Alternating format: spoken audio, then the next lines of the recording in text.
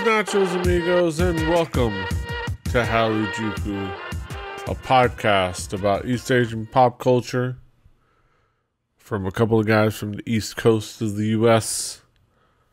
We're here, gathered once again, talking about the East Asian pop culture, talking about the things going on in the world of K-pop and other places as well, K-pop, J-pop, and more. But mostly K-pop. I'm PD Rave, your man with no plan. Here with me is my tag team partner, my partner in crime, my right-hand man to my left-hand side. We got Brandon Cooper, aka King Cass. How you doing, Cass? I'm doing good. I'm doing well. I'm doing. We're all doing. We're also both working retail, and it's almost Black Friday. So,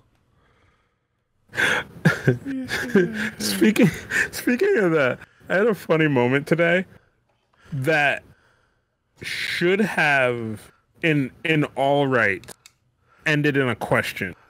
yes. And it didn't. But this girl was in the store and I was like, "Hey, do you need help with something?" And she's like, "Yeah, I'm looking for this thing. I can't find it. I looked over there. I don't know what it is." I was like, "All right, well, what are you looking for?" Obviously. Because I can't read your mind. And she's like, "I'm looking for the BTS her." And I was like, "Oh, all right." And I was like, "All right, hold on, show me which one you're looking for." I was like, "All right, cool." And I was like, "I think I know where that is. It's probably over here." And I was like, in any other world, with any other person, somebody would have, she would have said that same exact sentence, "I'm looking for BTS her." And somebody would have been like, "The fuck is a BTS?" She just lucked But out. I was like, yeah, I was like, "I got you." K-pop fans, helping each other out. Yeah.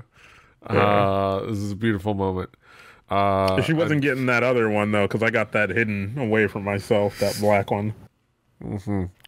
I think I have that back there somewhere. Yeah. Here. There it is. Of course, we talk about East Asian pop culture. Of course, we start off every episode talking about what's new, talk about what's going on in and what's caught our attention since we last gathered. Cass, what's caught your attention since we last did an episode? No, well, all right. You know what? I am going to talk about the music I brought, but I still want to talk about. There is a big push of K-pop moving into terrestrial retail. Yeah, Like working in retail, I have noticed like we're getting more and more things that are definitely deciding that they want to make that bigger push of K-pop in general. Like BTS is definitely leading the charge. Like there's all these like magazines about BTS and like all this stuff that is going into market. And I think this is that thing that we talked about where you just oversaturated but you direct target and oversaturate at the same time, and that's what they're doing. And I think this is the right thing to do for BTS and K-pop in general. yeah, which is really exciting. The fact that you can get, the fact that you can buy the BTS albums on Amazon, like you just buy them there, and they're sold by Amazon too. Yeah, the fact that you can buy them in a dying ass retail store too. Like, yes. All right, so let's move on to the music for this week. Starting off, we got EXO with their new song Tempo, which hit or miss, very hit or miss. If you're into EXO, you're gonna defend it no matter what because you're one of those people. If you're me, you had to listen to it 3 times, and then on that 3rd time, you still questioned it, but you were like, "Yo, this beat is fire. This beat is mad fire." Yes. Yeah. I think, it caught my attention too. It's the beat is good, and like the hook is nice. It's not all not every part of it is a like I said, a hit. Like not every part quite hits right. But I think the hook works well, and the instrumental is definitely fire. Also, the choreography is really tight, but that's EXO, so like you expect that. But I think overall good. Also, I kind of put in the you'll see in the show notes I put both the Korean and Chinese version because the Chinese version is the only one you'll get Lay in it. Also, and you get Lay in it, you get 2 lines, all of 2 lines worth of Lay in it. Which I categorized in comments in at least one, maybe not two, maybe 2 comment sections as this was Lay's courtesy. I'll pretend I'm still an EXO for you, SM, as long as you'll let me not have to actually be an EXO thing. This is his appearance. Because he's certainly not going to be going to music shows. Because I imagine he's in China. Once you go to China, you never come back. Once you start your Chinese career, especially if you are Chinese, you just never come back. That's right. It's a long haul. Yeah. Yeah. Us FX fans know that. All right. And the pristine fans will know that soon too. All right, so I got well, you put this in here, but I probably would have ended up putting it in here as well. So it is come and gone for Worlds of League of Legends, and usually around that time they always do some kind of new release. K-pop has kind of been a thing that's always been around League of Legends, but it hasn't always necessarily been a thing of League of Legends. In the past, the closest we've got is one of the character skins is very reminiscent of a Girls' Generation costume. But this time around for the whole World's fucking advertisements is the word we'll use because I can't say the other word. For the whole World's advertisements, they decided to blend these 2 worlds of K-pop and League of Legends. So they took 4 of the characters and essentially made a K-pop group, and they went out and got a bunch of well, not a bunch, but they went and got some former idols to current do idols. the vocals and current idols to do the vocals as representative of this formed K-pop group. So it's kind of been this whole thing. It has actually brought a lot of the player base back, oddly enough. Yeah. I know a lot of people who have now come back to League of Legends because of this song and promotion and skins and things like that they're selling. So like, yeah, K-pop's a good selling point. Yeah. It's KDA. Is the KDA made the fictional group. And like it's what it is. It's like 2 people I'd never heard of, but I guess they have followings on the internet. I guess they're internet famous. They're influencers. I guess. Madison Beer and Jara Burns, who are singers and who are internet personalities as well. And they got 2 members of G Idol, the rookie group. They got Soyeon and Miyeon. And I think it works well. Soyeon is fantastic, and I think she's winning a lot of people over with like her performance. She won a lot of people over, especially like at the live performance at Worlds. Just because like she kind of had this like really cool like approach to her character, and the skin for her character, whatever they're doing with that is pretty badass. And yeah, the song is just solid. Which is also very, very funny because so in that video you see the skin, you see all the skins, and there's a character called Akali, who is the one that's kind of more hip hop, and when she's on the subway her outfit glows. Yeah. Right? Doesn't do that in game, right? No. And I swear, Riot is not the type of like company that like is very oh, hey, we fucked up. We got you guys. They're usually like, no, it's supposed to be that way. But somebody must have been throwing rocks at their windows and breaking shit, because they put out a press release like, look, we understand we fucked up. We're putting the glowing thing in there as soon as we can. I don't even know how we're supposed to code this, but it's going to be in there. Stop throwing rocks. Yes. Like, bro, you did the thing with the glow-in-the-dark spray paint. Give us the glow-in-the-dark spray paint. Like, yeah. We just thought it would be a cool thing for the music video. And what else? Also, yeah, they also had a really cool performance at Worlds. And it was like they used AR as well for it. Yeah. So like they had the characters appear on stage, and then which had to be confusing to everyone in the audience. Yeah. They had to, like, because unlike holograms, like they use at Coachella, that's for the cameras. Yes. Everyone else just saw the people who were singing go way off to the sides. Like, what? Why are you not in the center of the stage? Yeah, I think they were showing it on the screens, but that's weird too, because you're like watching and then you realize, wait, we're supposed to what? Yeah, they're trying to watch the stage, and then you're trying to turn watch the screen. Yeah. It's like, all right, wait, you have to remember which time you're supposed to like pay attention to which part.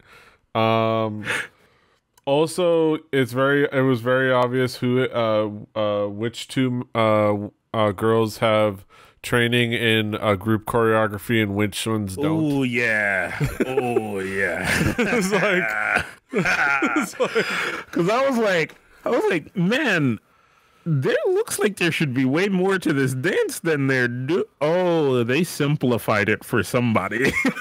Yeah, and like, yeah, like it was somebody hasn't been yelled at for a year and a half for that fucking 1-2 step. Yeah. 1-2, you're off beat. Yeah, it was kind of obvious, but which is understandable. The two people that accompanied the G Idol members, Madison Beer and Jared Burns, are not K-pop idols. They didn't go through 7,000 years of K-pop training and gotten millions of pieces of choreography drilled into their skulls. So the fact that they kind of more or less just nailed it, and even though they very much had two different versions of the choreography going on at the same time, that's fine. This is not what they have to do. They don't need to do this.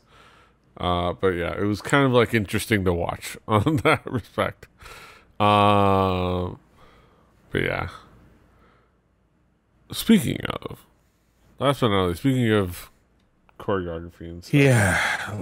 Last but not least. All right, so let's talk about this. So shit.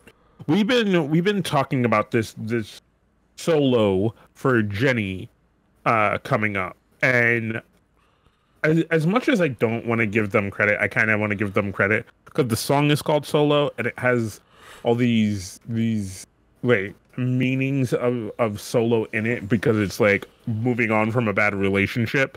So everybody, obviously, because it's YG, took it to mean the wrong thing when they heard like, oh, Jennie solo. But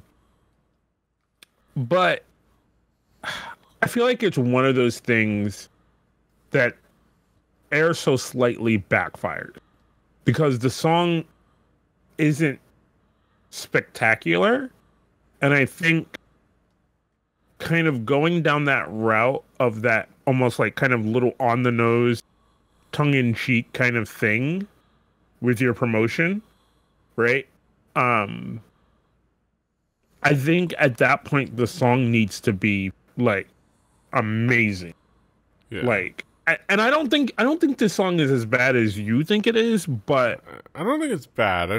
it was just I wasn't really feeling it, but yeah, it didn't impress Yeah, me no, at I actually like it, but it's definitely not anything to write home about. It's not something I'm gonna be like, oh shit, check this out. This isn't like I'm still gonna be like, check out Blackpink, but I'm not gonna be like, oh, that chick from Blackpink, check this. You know what I mean? Like that's what I mean by like amazing. It has to be amazing. Like is amazing. You show that to people to show that to people. Yeah. I would say like the big thing for me, the big thing for me, I think it just it's a little bit.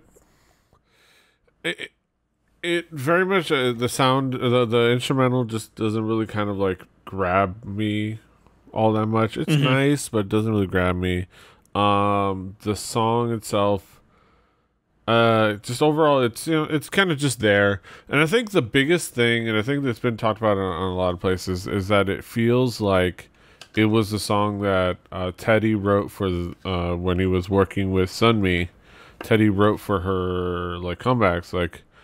And it was just this was the song that got turned down, and she did Siren instead, or something like that. Some other person I think had it even better, where they called it a budget gashina, like it's like which is like I can definitely feel that. And honestly, if I wanted like, I almost feel like if I want this song, if I'm like, man, I want to get into this song, I just like goes check out Gashina or Heroin, the song Heroin, not the drug. Also the video is kind of a little silly. I do feel for her because apparently she's seems to be in love with the guy with the main character from The Quiet Man. And I feel for anybody that feels connected to The Quiet Man in any way whatsoever. I still don't understand how that game got made. No. Yeah,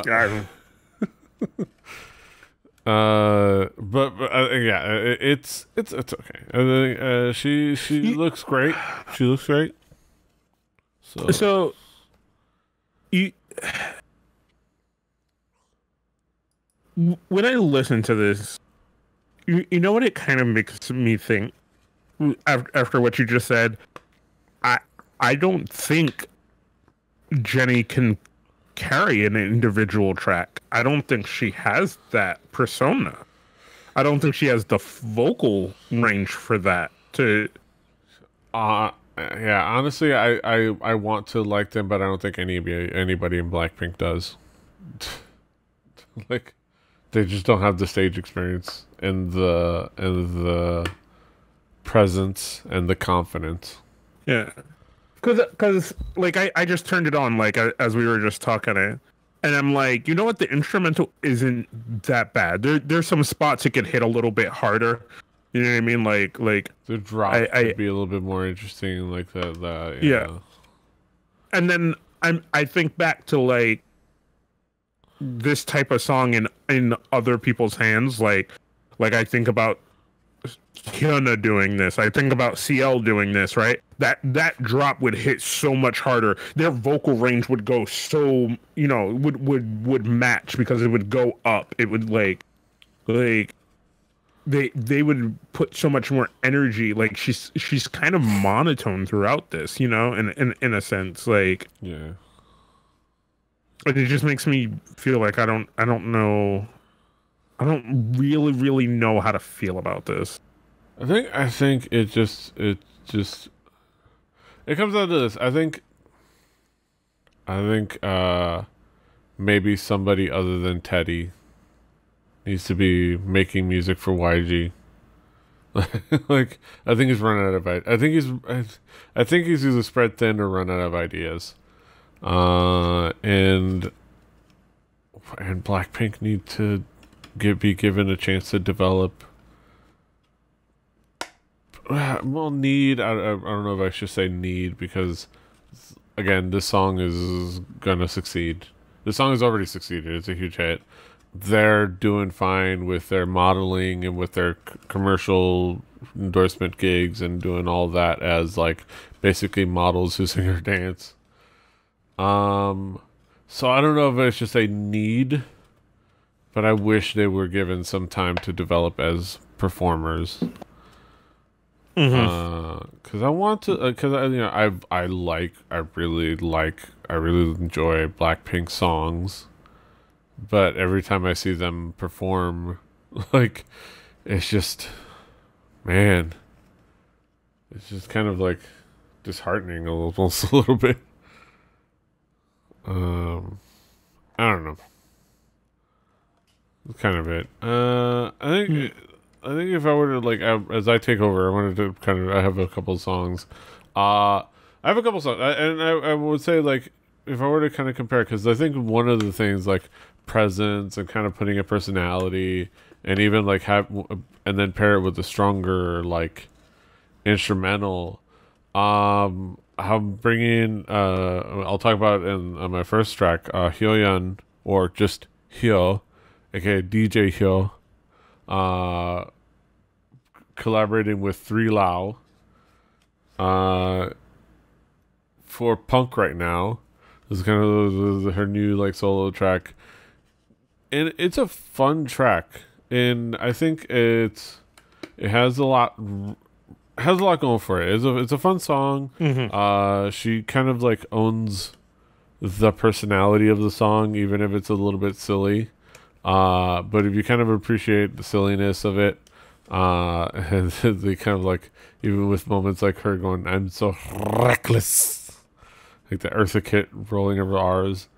Uh, Overall, the song is just kind of like a nice, entertaining like club banger with like a good drop that kind of get you moving a little bit, and has a nice bass feel to it, and has like a nice like little effects going for it, and the dancing in the video is fun, and it's very danceable, very fun. Not too. It's not so much an epic comeback track as much as it's just a fun club banger, and a nice addition to Hyoyeon's lineup. And I think you almost feel like you realize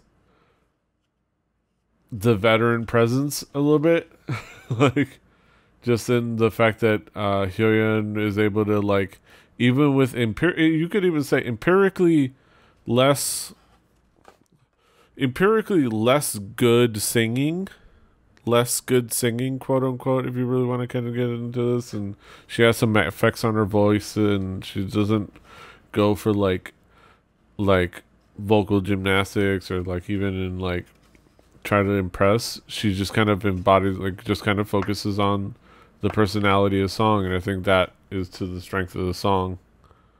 I don't know. What did you think, Kaz? I mean, I don't know.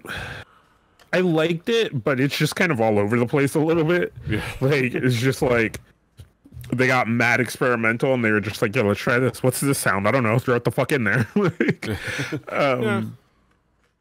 But I do agree with kind of those things you said. It's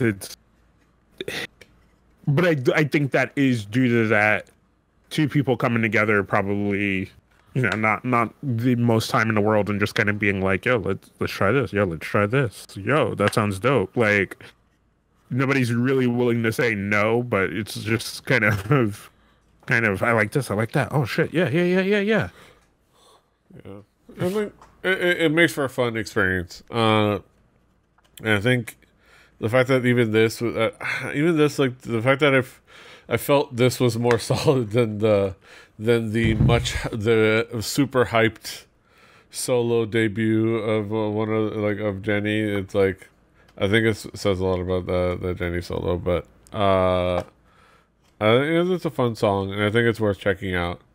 Yeah, I'm liking Hyoyeon's style. It was really nice.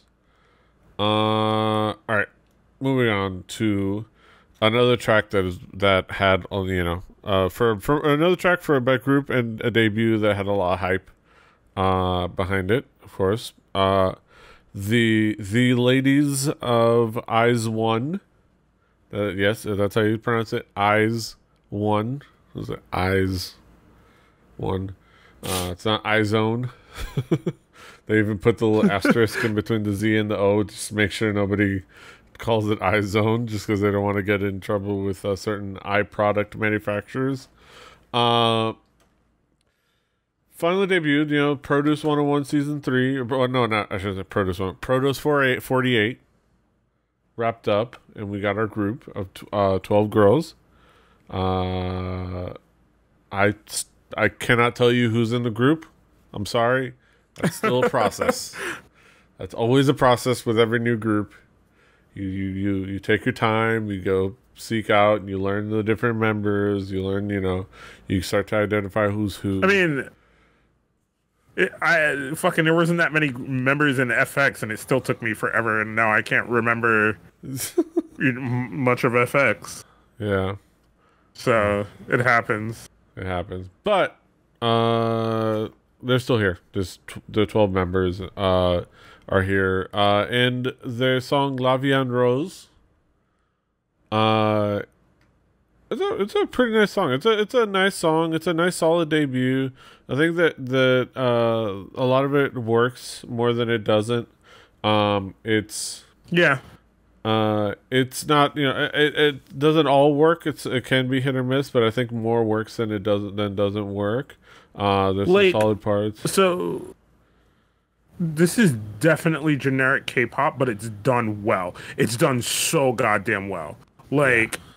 And we talk so much about things being generically K-pop, but I don't always mean that in a bad way sometimes. Like I mean it in a bad way when there's a group that has shown they can be more than that. But when it's your debut and you do generic K-pop, but you do it good, that's a good start to me. Yeah. I think. You develop a foundation, especially kind of like you got to develop a solid foundation. I definitely like this better than Dreamgirls for sure. The IOI first song, and this is a lot more of a solid foundation than they did, and a little bit. I think even more solid foundation musically than a 101. I think because they had I don't know if I necessarily. I think Energetic was great, but it took a little bit to get to their breakthrough moment. I think their Eyes One is starting a little bit more solidly as far as music wise. Yeah, and I think the visuals are nice, the video's nice. It does leave me thinking, okay, if because IOI. They didn't start off great, but they found a nice rhythm. They found their songs, and ultimately, I ended up enjoying the group and kind of bummed out when it had to end. And then of course 101 found their sound and already had their fan base, but found their sound, and I think honestly have great songs. For as much as they have a lot of hype and have the crazy fandom, they also have really great songs, and a really solid foundation, a really solid discography, and we'll see when they wrap up and whatnot. So there's a good track record for the produced groups. So this is solid, and I'm looking forward to. In a way, right? Like one of the bigger groups that are around Monster X, in a sense, is a produced type group. You know what I mean? Like just not by produce show, right? You know what I mean? But they had the whole YouTube series about, or was it on TV in Korea? Maybe. I don't know. Blurred enough but they had that whole thing. You know what I mean? They blurred all those brands. It must have been. But it's just one of those things, right? Produced, K-pop is highly produced, right? And I think to American fans, they don't think about that as much. But sometimes you do it right. Sometimes you get the pieces right. You know what I mean? sometimes your that RTS strategy works out, and you fucking go for the right build, and things just work out. Yeah. And yeah. So I put in an article. So I put in an article because it was like an interesting thing about the song. The fact that CLC, a group out of Cube, did one of the original demos, and we're gonna and looking at the reality show that they have, where a big part of that is them prepping for a summer comeback that never happened. So it was like luckily tied into this, and ended up going to Eyes One. Okay, I guess they kind of like decided, and there was a lot of back and forth. But I think it's very interesting to point that out because it's a nice study into thinking like, man, if CLC had put it out, it would not have succeeded nearly as much as as the song has succeeded now, if you really think about it. And there's a big difference in the same song going between one group or another, and based on who's hype, like based on visibility and hype, and how much all of that plays into things, and the struggle it is to be a not as well known, or not as like. I mean, could you think about Monster X doing Fantastic Baby? Yeah. like Or if you just, like, before they, like,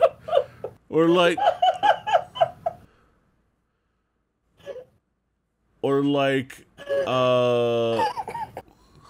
like fucking B2B doing like Jutta, or doing like Fake Love. Sure, it still would have been a dope song, but it wouldn't have been like the world Billboard, smashing hit as without the momentum that BTS had going for them. Like sometimes it's about who has the song.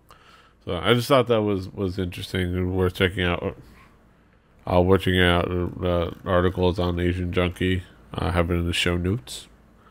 But yeah, last but not least, Drunken Tiger is back, and for the final time as Drunken Tiger, this is the final album, final release of Drunken Tiger, presumably as Tiger JK puts the moniker to bed and moves forward to kind of whatever he wants to do post this. And the song is Mantra. And it's a really fantastic kind of a throwback vibe. Well, not kind of a throwback, super throwback vibe. Just the boom bap. The boom bap is back. It's just Tiger on a mic with a fantastic beat. Just spitting rhymes, spitting bars. And then there's a music video with all the Feel Good fam making a cameo, which is fantastic. Yeah. And it's just overall just solid and fun to listen to. Yeah. It just feels good to bring that back to boom bap sound. Bring back the old Yeah, definitely is like just that early 90s kind of before gangster rap sound. But it's just I kind of always in this realm of like who I think holds importance in Korean hip hop. I always kind of forget about Drunken Tiger until he reminds me he exists. Yeah. And then I'm like, oh my god, how did I forget Drunken Tiger? Yeah. Drunken Tiger is an icon for sure, and has a lot of bangers throughout his history. And I think he hasn't always been like, like we've had our we've had our downs. I think with Drunken Tiger sometimes, or MFBTY, but I think overall they've just had a really great discography, especially if you go back to like bangers like Monster, like Korean Monster, like it's just the legacy is really great, and it's gonna be interesting to see what what is in store going forward. Now that Drunken Tiger has been killed, and now we go forward to whatever Tiger JK or MFBTY do. Yeah, because it's gonna be interesting. But yeah, I think this song, but definitely worth checking out. I'm looking for. I'm gonna go ahead and probably get around to, when I can, checking out the whole album, because I know he has a collaboration with RM on it. Your boy Rapmon. He also has other collaborations and features, which I believe are should be worth checking out. So I'm looking forward to that. But yeah, Drunken Tiger, the end of an era, or just or I mean, it's just probably more a new beginning than an end.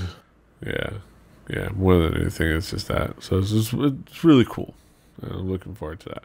Also, he's auditioning for his the next Ghost Rider remake, which is fun. I wish him luck. But yeah, that's it for what's new. We're gonna switch on over to the headline segment. So, catch us on the flip side.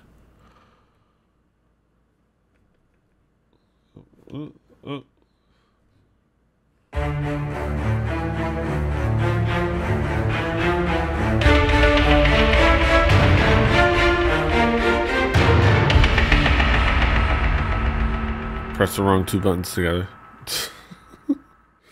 Welcome, ladies and gentlemen, to our headline segment here on Hallyujuku, where we talk about some topical topics, things going on in the world of East Asian pop culture, a lot of hullabaloo and shenanigans to discuss for sure. But first of all, I wanted to talk about something really cool that dropped, a really cool teaser that dropped for a new Netflix series. So Netflix, we talked about it a while back when it was first like announced, but Netflix is coming out with a Korean drama, a Korean period drama called Kingdom. It's going to be a kind of like a period drama, but with zombies. It's pretty cool. It looks really nice. It has a lot of really good actors and actors in it. I really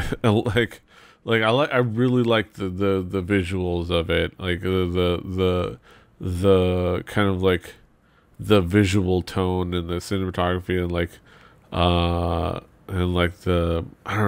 the mood of it.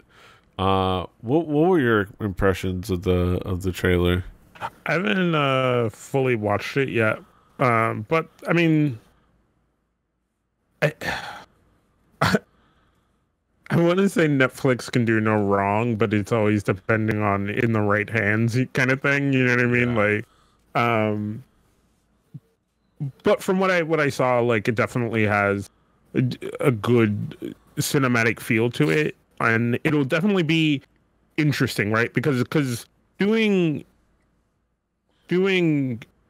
period pieces is not unfamiliar to Korean television, right? Or any television for that matter. Here in America, we're so used to doing westerns and all kinds of shit. So this, in their sense, is something that is known to them, and then throwing a wrench into it, as probably as overdone as people think it is, as zombies. I think putting zombies or something we're used to being in present times over and over and over and over again in a different time like this is definitely interesting. Yeah, and kind of like playing with the zombie idea, and then also playing like it's partly politics, partly zombie like thriller. It's still pretty fantastic. Because no matter what, zombie thrillers now, and pretty much forever, have always come down to um have always come down to being about people. Yeah. How people react to each other, what people decide to do in these situations. You know what I mean? So it's definitely something to think about. What people in that time would do, how people would react, especially in a culture like Korea. You know, like, so it's just yeah, like, so I think it's. As cheesy as people think zombies are right now, I think it's still an interesting storytelling motif because it's something that can overrun you. It's something that has rules, but people never have rules. So it's interesting, and I think it's still worth checking out, even if you feel like you are drained of zombies. Yeah. I think it's definitely gonna. I'm definitely gonna be intrigued. I'm definitely gonna check it out. I also like at the end of this. I linked to the Simpy article that had the teaser. Go check out the trailer. It's really cool.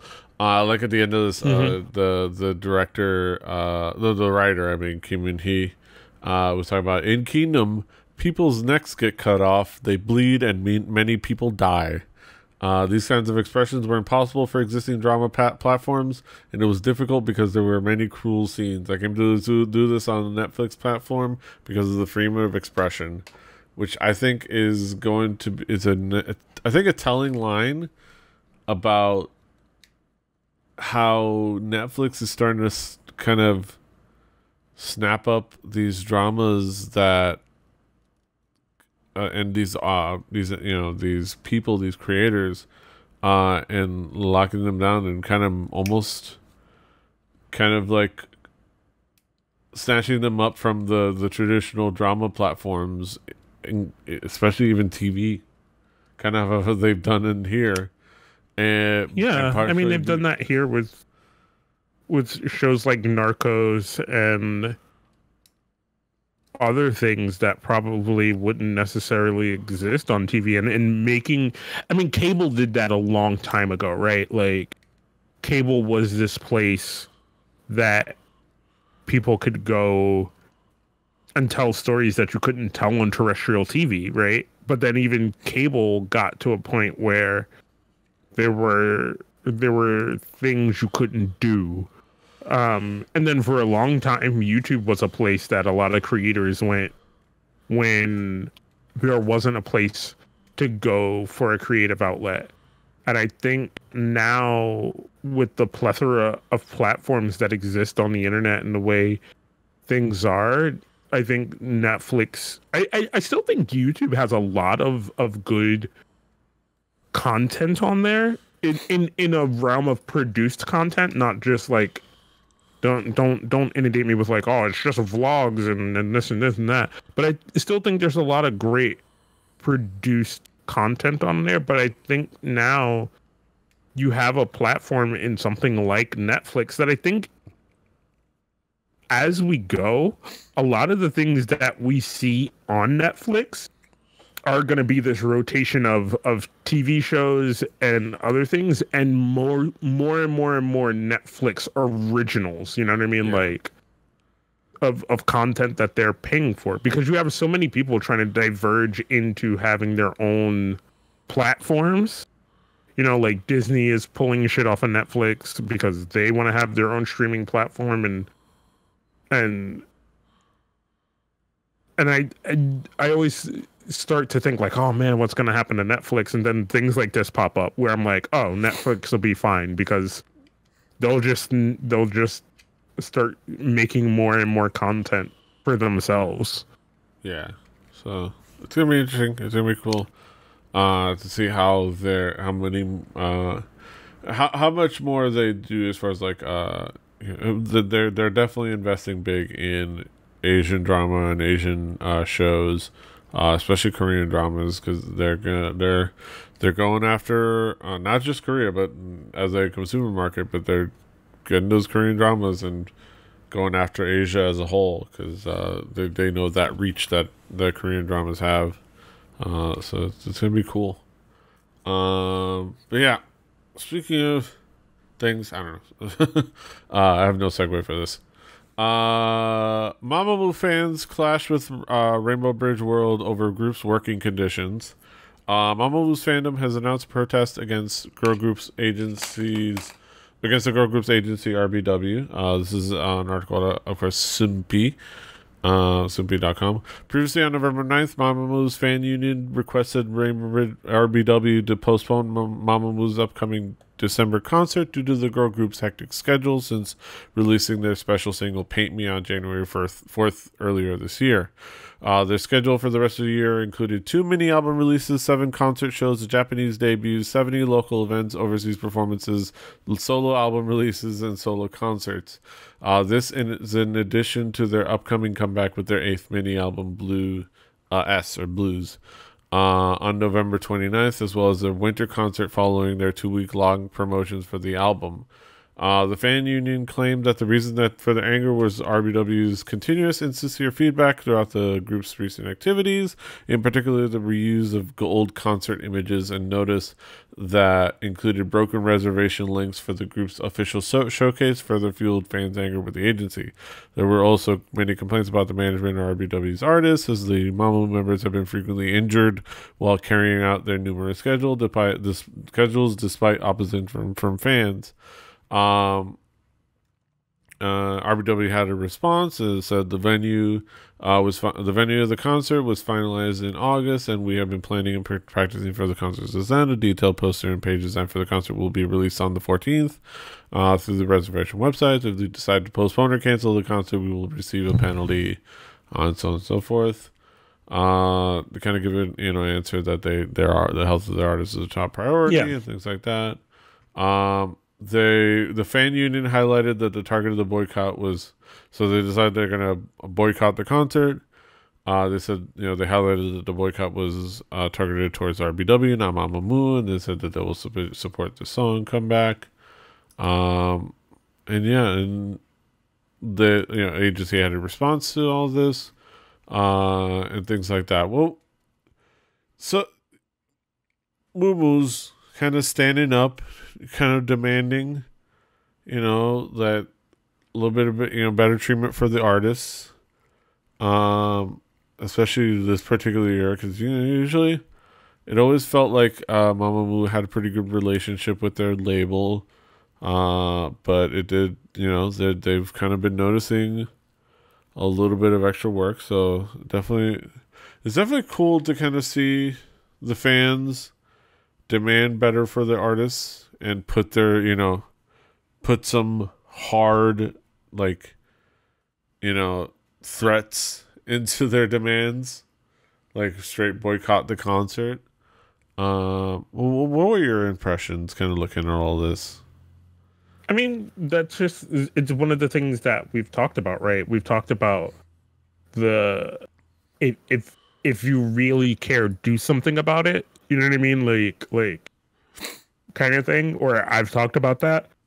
And this is that. This is that thing for me, right? Where people vocalize things and say things a lot, but they're not actually willing to do something, right? So their fans saw this list of things and they were like, bro, that's ridiculous. That's just over the top. That's way too fucking much. You know what I mean?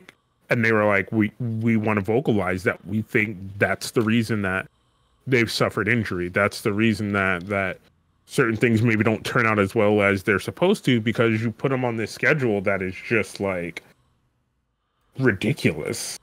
So yeah, I'm down with fans caring this much about groups that they claim they love.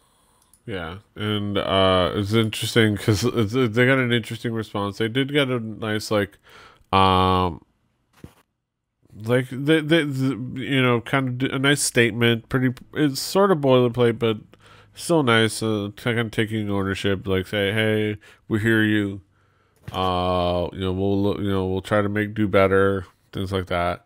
There's also the interesting part that on their fan cafe, Mamamoo, not Mamamoo, the label, RBW ask fans to Hmm. vote on if they make any changes to the concert, including maybe even canceling, uh, and things like that. They kind of like uh the agency said, revealed that they will finalize whether or not to hold the group's concert based on votes by fans.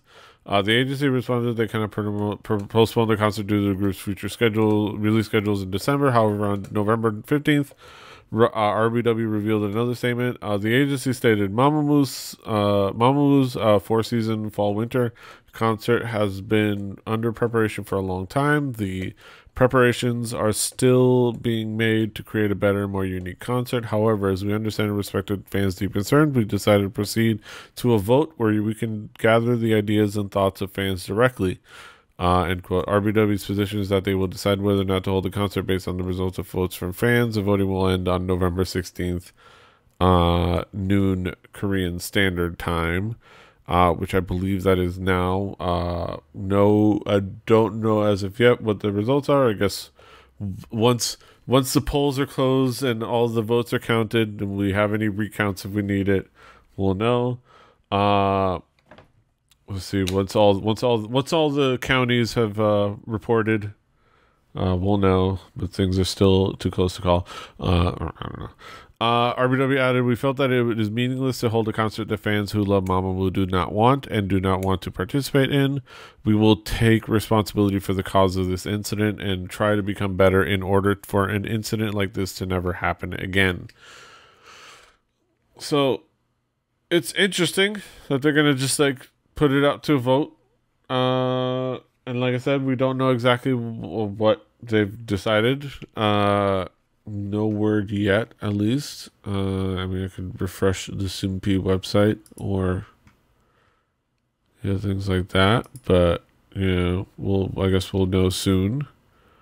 But I don't know. What was your impression on their response? This basically saying, "You guys decide." I think that's the like. I think that's definitely the. Oh shit! We don't know what else to do. You know what I mean? Like, so it's the somebody's like you fucked up, and you're like you fucked up, and they're like, what do you mean? Like, you just try to reverse it on them, so you're like, oh, okay, what would you do then?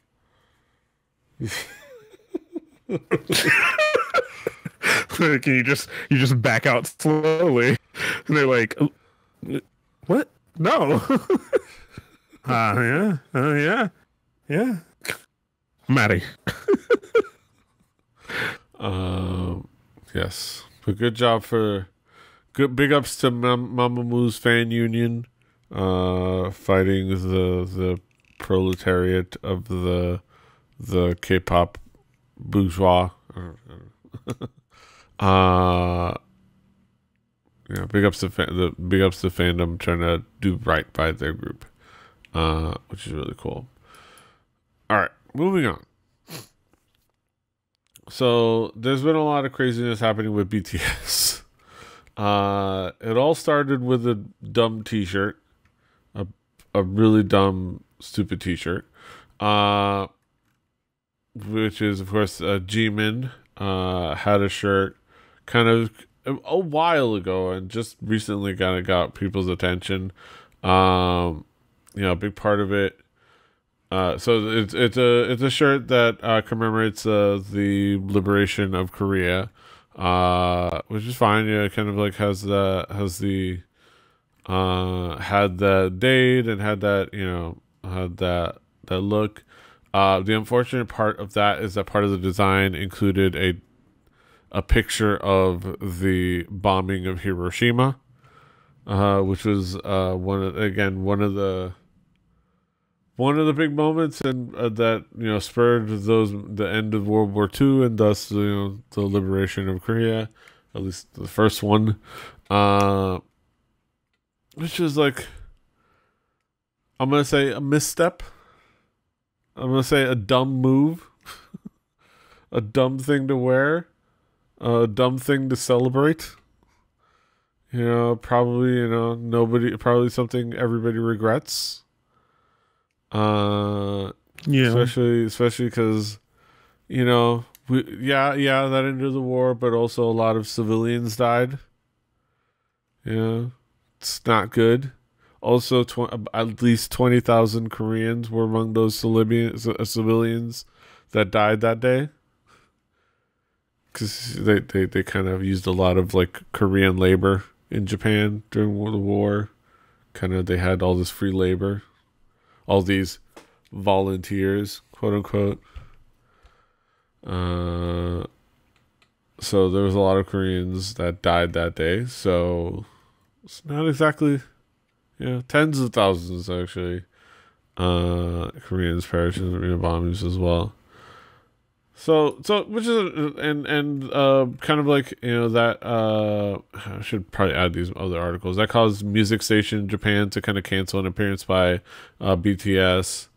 TV Asahi was kind of cited that specifically. A little bit, there's also a back and forth a little bit, but kind of the relations between Korea and BTS. I think it's a little bit more I'll include in the show notes the other Asian Junkie article where he kind of like talks about all the other mitigating factors, especially a little bit of Japanese nationalism, because it also kind of compounded with the Simon Wiesenthal Center denouncing BTS, at least based partially on questionable info. They're kind of citing the T-shirt, also citing an old picture from about 2014, saying the kind of pointing out the hat that had a bit of a questionable imagery, which is some people kind of pointed out the swastika. Other people have also pointed out that it also is a combination of the Reichsadler, and the SS Death Head logo, which is again another questionable thing. Well, yeah, but it's also in that it's also of the those people trying to point it logo. out. Yeah, it's also the Boy London logo, which I'm sure you could just go to their website and see what the hat actually looks like, rather than trying to zoom into an image of a hat that isn't the focal point of a picture of Ratmon, and then play Pictionary. Yeah. Is it a swastika? It's a swastika. I think it's a swastika. Just like, no, it's not a swastika. So there are some questionable parts of the thing, but yeah, it's a little bit of a stretch. And then kind of going to this imagery at this Sateji concert, kind of like connecting it to like Nazi symbolism, despite the fact that it's very obviously like visually critical iconography meant to comment and criticize on specific things like the education system and kind of like the totalitarian feel of the education system in Korea, and kind of like standardized education and cramming and things like that, and kind of like especially using the clock and things like that. So kind of taking what's supposed to be a specific artistic critical imagery and use it like to make they're Nazis or some shit. I'm like, no. Is it a little heavy-handed? Yeah. It's a little ham-fisted, but like I will say in this, looking at the stuff that's there, are there missteps? Yes. Right? Like you said, with the t-shirt's a misstep. Are some of these other things witch hunts? oh fuck yes, this is the Salem witch trials, and you're trying to drown somebody to prove that they're a witch, Yeah. which in both ends of those drownings never turns out good. You drowned them, and if they die, oh, they weren't a witch. You drowned them, and if they happen to live, must have been a witch. So now we kill them. And they specifically cite like super ultra nationalist Japanese account as evidence. Like it's like, which is yeah okay. Yeah, and it's one of those things. I've told PD this many a time because of past relationship things. It's just one of those things that Korea Japan like nationalism stuff, and then when you throw China in there too, I fucking step out of that room quickly. It's just It's like you just like bruh. Yeah. Awkward moonwalk. yeah. Oh shit! What's that? I think. It's vibrating. I think they have my coffee order ready. I'm gonna go get my coffee order. That was easy. Yeah. But it's one of those things you never want to find yourself in the middle of when people get on the ends of those things. It gets crazy. Yeah. I will say the really cool thing, a Big Hit Entertainment released an apology about these things, and I'll go through the statement. Let me see. I'm gonna kind of skim through. It's a fairly big statement. But kind of let's go through it. They start off kind of laying out, okay, these are the issues. First, the artist had worn a shirt, the image of the atomic bomb. Second, that our artist had worn a hat with Nazi symbolism, an old photo shoot for a Korean media outlet. And third, that our artists are said to have used flags with Nazi imagery. And so this is our statement. In BTS's promotions, as well as promotions of all of our artists, Big Hit does not support war or the atomic bomb. We oppose those things and did not mean to cause harm to the victims of the atomic bomb, and this will not change.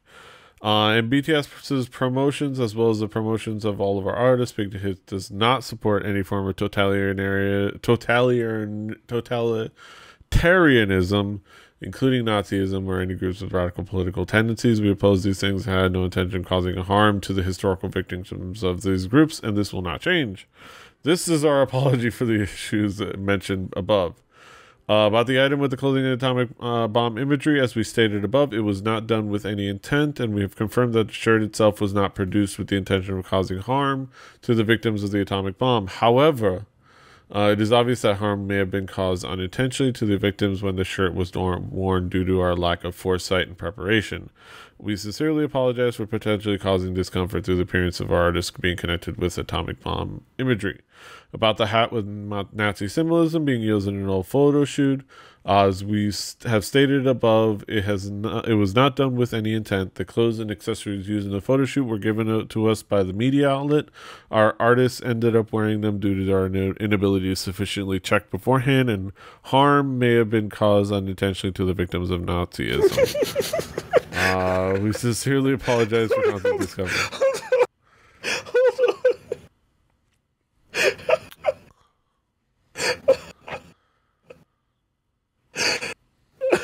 I'm kind of doing the read in between the lines thing here, and it's like, I'm sorry you got buttered.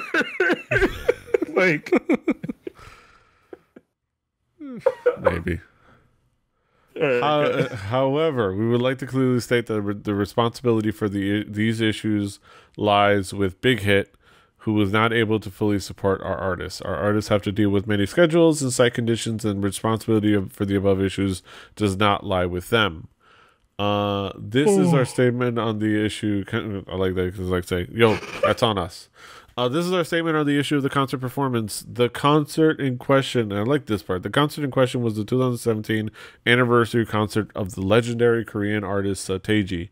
The performance in question was built around the social message of criticizing the reality of standardized education. The imagery on the flags was artwork without any connection to Nazism. The message of the performance was to criticize the standardized totalitarian education system. The performance became an issue because it was said that it was related to Nazism. This is not true at all, and in fact, the performance was meant to criticize that kind of totalitarian reality. Big Hit will do our best to reform these problems that have been raised. Our motto is to give comfort and emotion to the world through our music and our artists.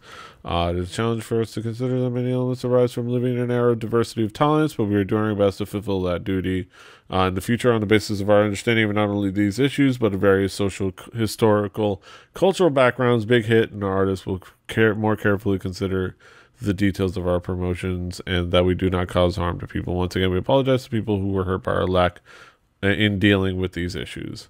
Okay, Big Hit will take the following steps in order to resolve these issues. First, we are contacting the atomic bomb victim associations in Japan and Korea to explain and apologize for the problems that have been raised. We have also sent a letter explaining and apologizing for the situation to the Simon Wiesenthal Center. Yeah, it is you can read between the lines, but yeah, it is pretty apologetic, and it's pretty much like this is also Big Hit shielding the group and just kind of say, yo, that's on us. Like, just, if you're going to be mad at us. Kind of like taking the heat off. But there's just a good one there in the middle of like, the clothes were given to us by the media outlet. Like, I'm sorry we didn't fucking parse every stitch and be like, this cross stitch here, is it a Nazi cross stitch? Like, it's a fucking clothing company. Like, we can't fucking question every person about every item. Like, especially the artists can't do it. Like, especially after this was 2014. They were just like debuted a year prior. They certainly can't say anything.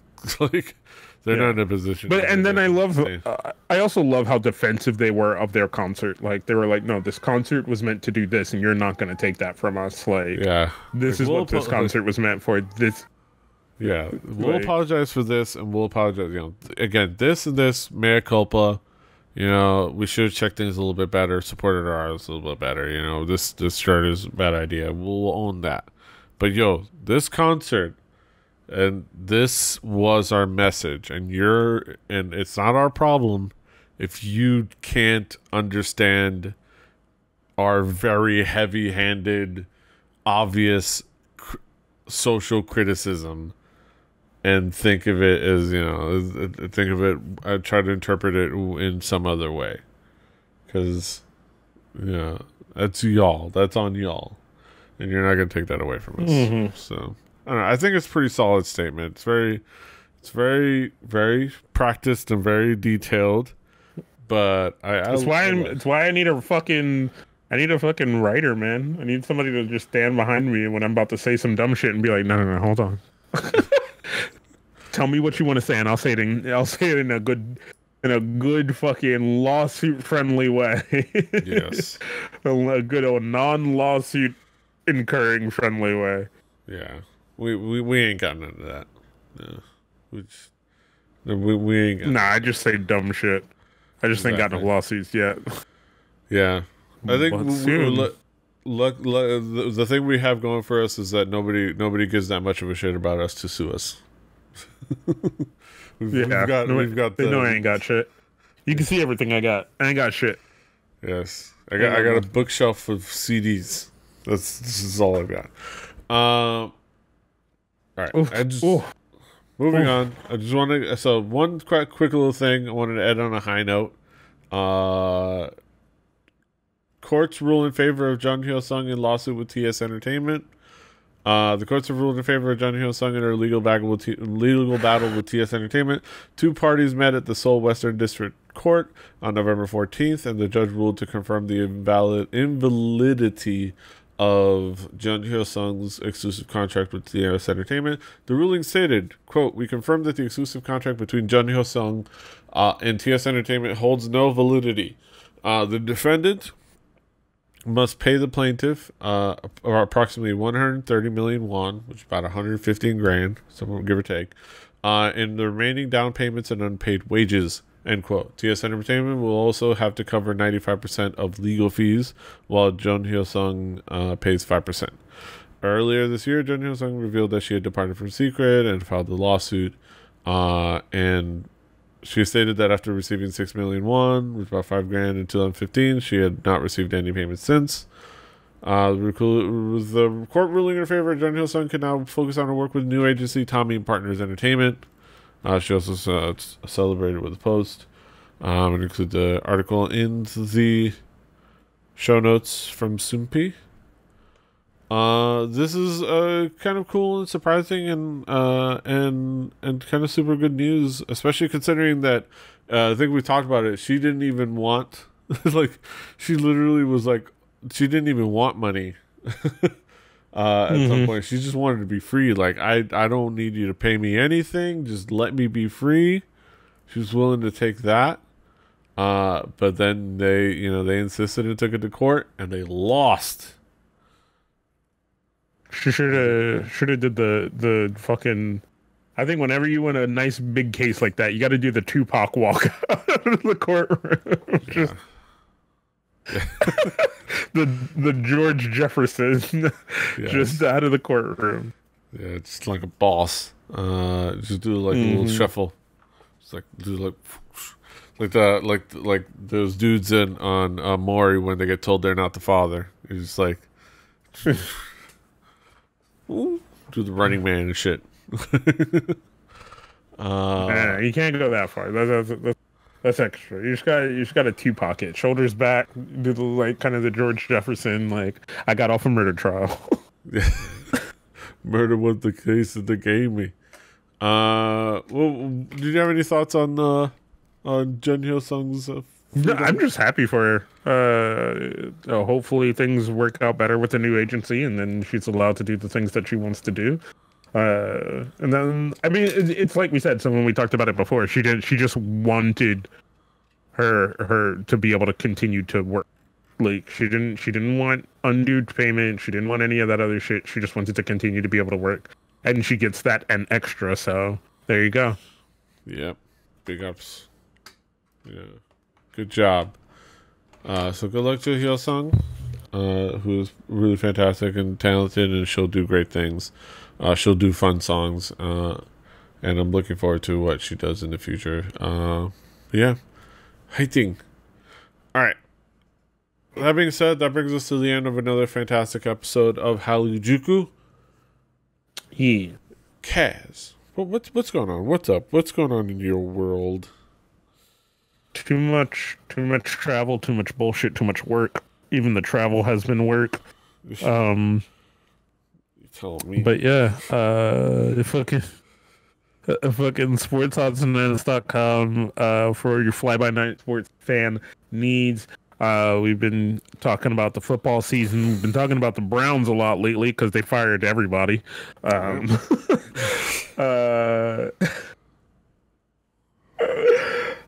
damn it.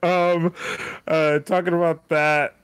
And just kind of the goings-ons in sports and the ridiculousness of a lot of things that are happening in a lot of different sports. The fact that we might not have baseball in the future. That's a big one. Yeah. It keeps going the way it's going. Yeah. Also, the fact that have you guys talked about the fact that WNBA players have gone on strike? No, not yet. Out of the CBA. Yeah, that's interesting. Big, seeing the women stand up for themselves. That's awesome. Yeah. So it's had to happen across hockey, across soccer. So it's gonna happen across all women's sports. Yeah. So look forward to that. sportsoddsandends.com. He's at King Kaz. I'm at PD Rave.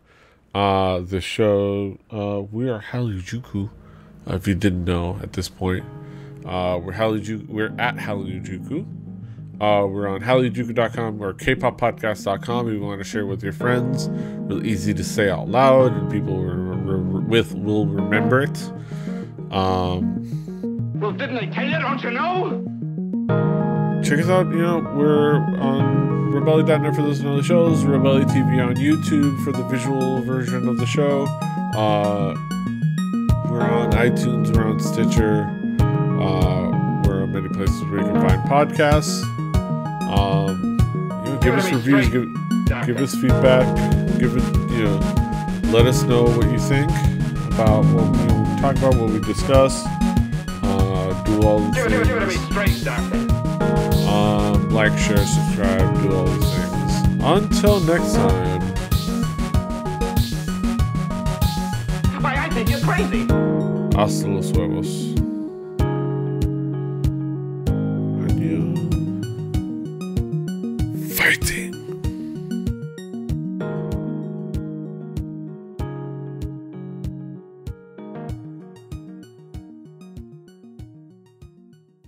Diamond Club hopes you have enjoyed this program.